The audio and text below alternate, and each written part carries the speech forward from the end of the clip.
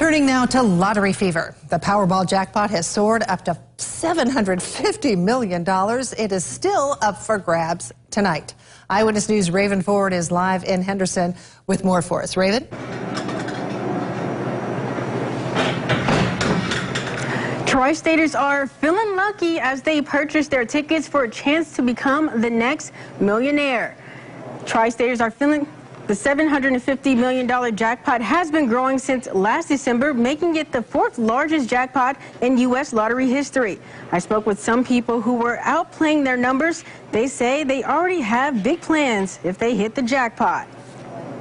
Pay off everybody at home, buy me a new house, give each one of my kids some money and tell them don't visit too often.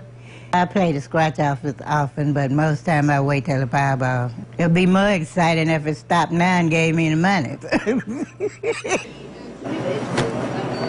Now, if you take the cash option, you would go home with about $465.5 million. With all the ticket buying going on today, that might go up. Live in Henderson, Raven Ford, Eyewitness News. It probably will. Thank you, Raven. And if you're feeling lucky, you can watch tonight's live drawing right after Eyewitness News at 9 on our sister station, Local 7. Good luck, and remember to play responsibly.